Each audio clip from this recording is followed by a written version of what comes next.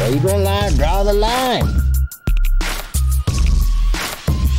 You're gonna take how much hell from someone? You take how much bullshit from someone? Even if you don't know who that someone is, how much shit you gonna take?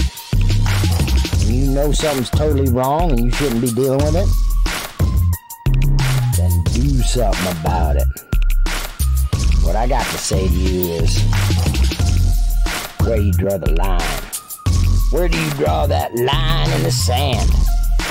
No, where do you draw the line? Tell me. Because this is some serious shit. You don't have a certain point where you just had enough and you ain't taking it no more? Because I'm telling you what, I don't know what's going on with you people. You need to draw the line. What's it gonna take to be enough? There was a lot of things I said, ain't no more. I ain't dealing with it. Because I draw that line, okay? When you find out they're poisoning your air, your mother's air, your grandmother's air, everybody's air, okay? You can't avoid this. It's the air we breathe. You got people putting all this shit in it.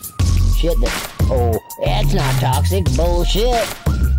Well, why don't you talk about it? They don't even want to tell you they're doing it, okay? But you're gonna, and then when they do, they say, oh, it's to save you. Yeah, from global warming or some shit like that. Oh, shit. Where you gonna draw the line? That's what I'm gonna say. No, where are you gonna draw the line? Because at some point, when they keep coming up in your face, you're gonna have to draw that line. You need to draw that line. And you need to stand strong. Say, motherfucker, you ain't coming past that point right there. I just drew it. I'm gonna do something and you cross that line. Okay? And that's what I'm wondering here. What happened drawing the line? With your air.